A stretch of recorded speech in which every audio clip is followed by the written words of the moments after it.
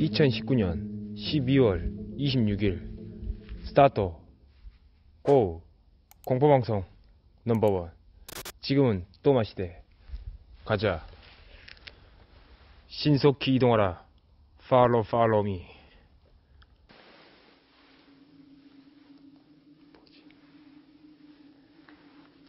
여러분들, 여기의 규모는 이전에 왔을 때 제가 2층인가 3층까지밖에 못 가거든요. 오늘은 체력이 받쳐주는 한 10층까지인가 9층까지가 있는데 다 돌지 못하더라도 돌 수 있을 만큼만 돌아볼게요.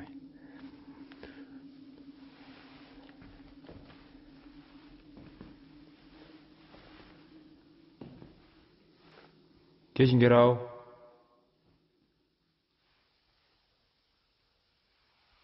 계신게라우?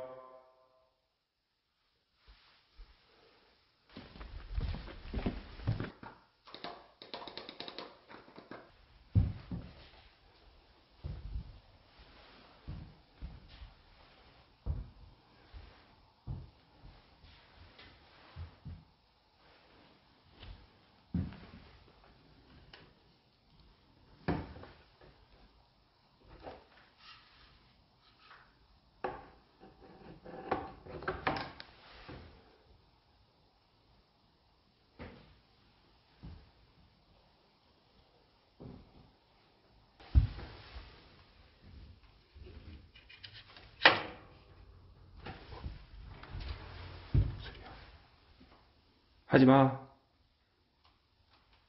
자, 우리 스무스하게 가자. 스무스하게 갑시다. 우리 천천히 갑시다. 바쁠 거 없으니까.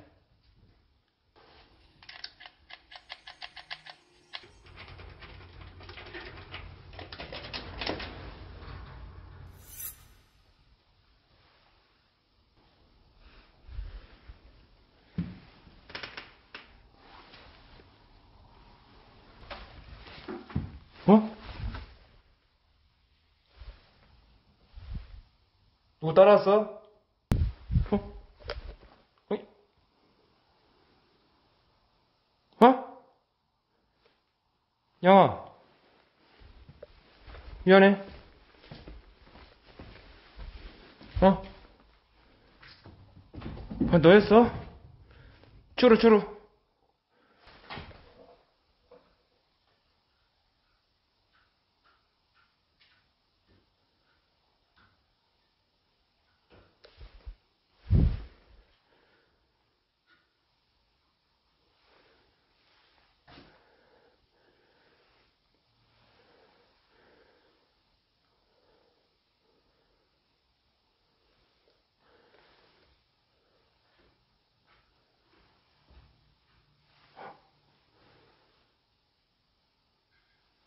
누구야?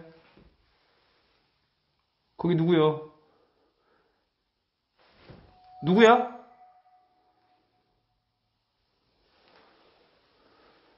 누구요?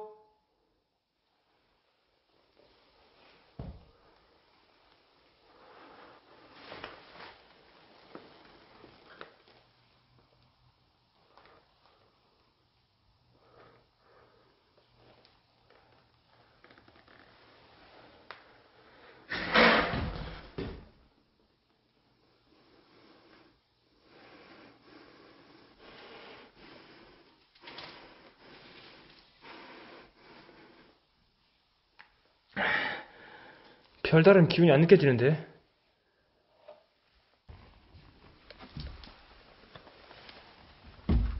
여러분들 밑에 기계실 같은 데 가시면 거기 있잖아요. 뭐 있는 것 같아요. 기운이 느껴져요, 여기서. 아, 나 이 콜이 진짜 감 밀었다, 야, 진짜. 이거 이러다가 진짜 꼬박 들고 다녀야 되나, 진짜. 진짜 꼬박 들고 다녀야 돼, 이러다가. 어?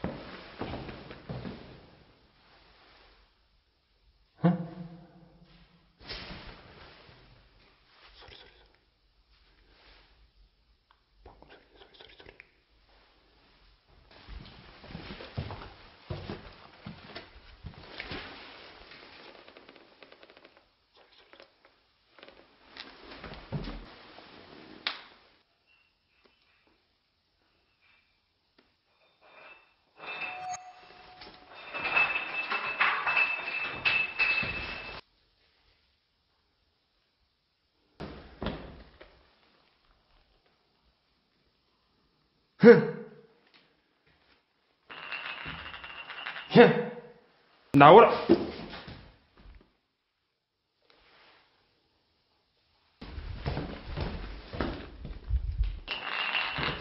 분명히 이 소리 아닌가, 여러분들? 이런 소리 아니면 이 소리 아닌가, 지금? 내가 잘못 들었나, 여러분들? 지금 이 소리가 맞잖아, 지금.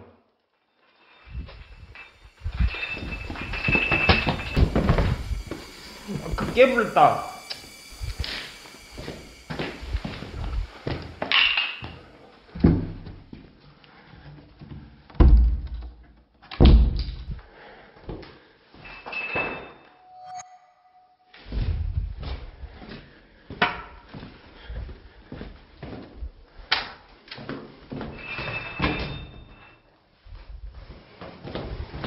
지금 나랑 장난하네. 여러분 잠깐만요. 잠깐만 여러분 잠깐만. 여기 뭐 있다.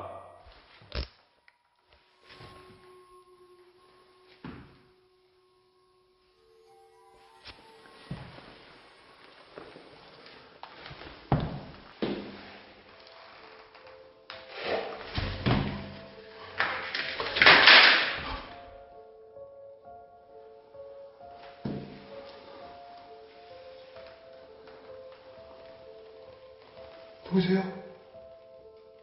누구세요?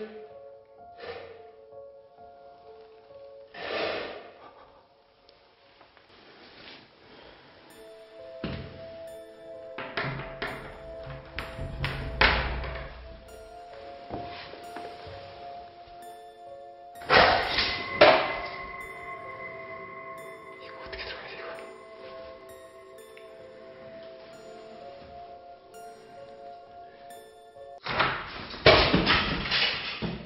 와!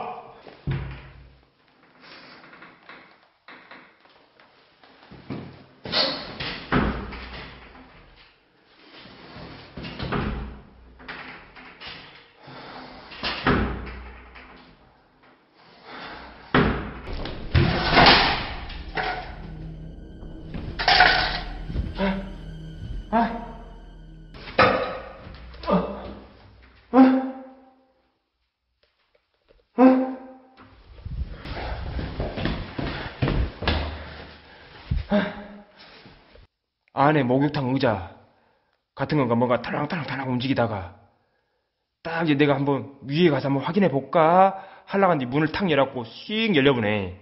재미지네 이 망자. 재밌어.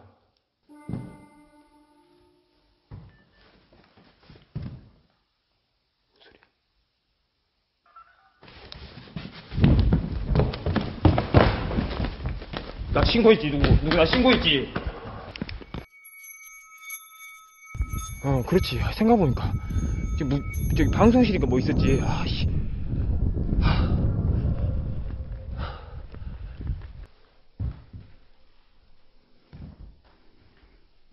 어?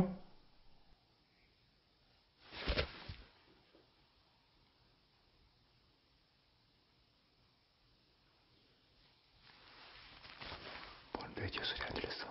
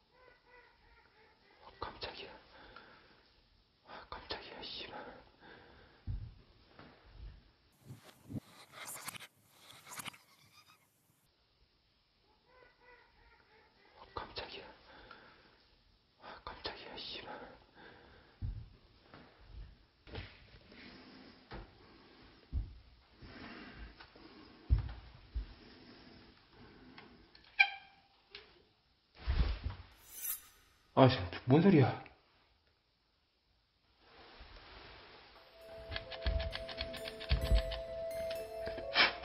여기는 하늘소, 여기는 하늘소.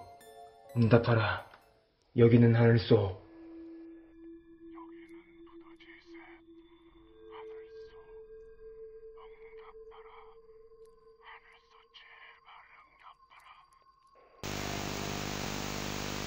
전기가 안 들어옵니다, 여러분들. 전기가 당연히 살아있을 리가 없잖아요, 여러분들.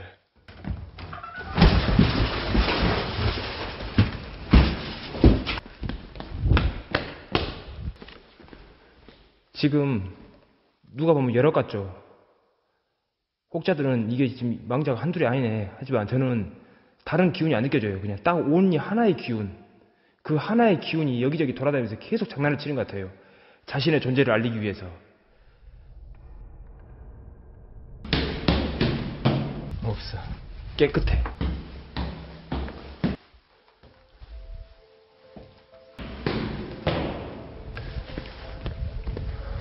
1층 무전실 한 번만 다시 한번 가보고 또 그냥 똑같은 장난치고 그냥 뭐 반응 올 건 하면 그냥 바로 나오겠습니다. 예.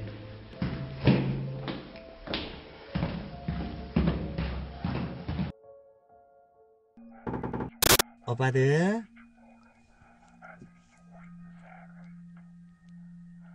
구독